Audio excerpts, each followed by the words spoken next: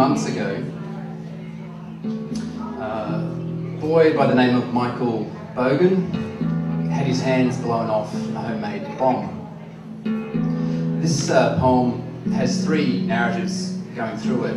One's the bomb maker, one's the victim, and there's an Afghanistan narrative going through this as well, based on a story I heard on Anzac Day this year. Bomb 1. He hands it to me. His fingers, a pale spider. The ball, its bloated egg sac. His hairs brush mine. Vibrations are sent from the World Wide Web. Between our two trunks, strings begin to resonate, smooth as a river stone, polished by eons of licks to the face. Dog nose cold, the ball is dimpled as though struck by meteors of hate. My very own Genesis rock. 2. My vice puts friction strong law on the golf ball, my industrial popping candy. The drill wheedles its way, twirling through hard white layers like some seismic rig breaking through the Arctic's frozen crust. Scoops of white plastic fall like nail clippings onto the workshop floor. The drill chews the icing down to the black quick of its rubber core. Strings reverse like smoke up the drill's steel chimney. 3. He hands me a backpack. It is asteroid heavy. He says there are butterflies inside it, and that if I pull the ripcord, it'll free them. Blue and green wings will fold like hands at the end of loud applause. The great sound of God is in the seashell I hold to my ear as I climb the fence. I tiptoe so as not to shake up my delicate cargo. I don't want to kill the insects. He says the Americans will like me. 4. My very own Genesis rock. He says there's white powder inside that will trigger dreams. I draw the cigarette from behind my ear like a hunting dart from my neck's soft quiver, and he grasps it in one of his pale mandibles.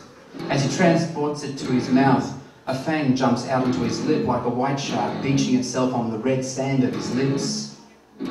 As he slides back into the liquid light, the tooth snags its prey. He lights it like a fuse. 5. Up the drill's steel chimney, my fingers scour like a huntsman and flick the last wisps of the golf ball's black innards away.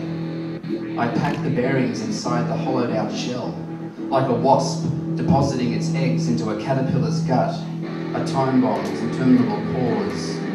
I shoot up the baby cannonball with my violent mixture, an egg timer fills with soot, time runs black. I cap the improvised device with old chewing gum, like a coin that seals a dead man's fate. 6. The Americans will like me, and maybe even decorate my chest with chocolate when I release my gift. Whose heart wouldn't expand at the thought, the velvet texture, the eyelash thin antennae that curl at the ends like a question mark, the see-through wings that shift your vision like a kaleidoscope. I marvel at how something so small can bring laughter like a magician's trick.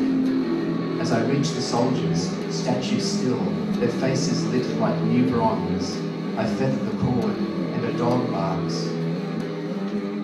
7. He lights it like a fuse.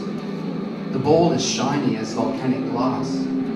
The fused harmony of molecules melted in the sun's surface heat of a violent pyroclastic eruption. I upend it to shake out the white powder like a salt shaker that has become damp. Nothing gives. I bash it on my hand's dinner table. He rounds the garage and ducks low like a demolitions expert. There is a noise like lightning hitting a power line. The skin frays from my fingers like an umbrella that rips in a cyclone. 8. That seals a dead man's tongue. What about who takes him down? The blast is about 20 aerosol cans of laughter lit up by a fire eater's belch. I lose my balance momentarily like the bottom step missed when dead drunk. There's a whimpering that's not quite dog. I sneak a look. He is richly rub-bent, a white blob grounded, curled into himself, like a kick to the balls in a footy scrum. My smile breaks open like a picked sword. The inky ghost cordite possesses my nose. I'll never run out of weapons. The internet is my ammunition dump. It's cyberpunk. 9. I feather the cord and a dog barks. I ask him for a grown-up cigarette. He takes one from his shirt pocket. It slides out like a white torpedo from its silver tube. He looks into the face of his afterthought. Beneath his helmet, his eyes are half lit in shadows of smudged coal, as if they've gone behind a cloud. As I open the backpack's cocoon, bright wings flick out like a serpent's tongue, and the butterflies are gone. In the sheet lightning sky, helicopters glow like black kites caught in the sun.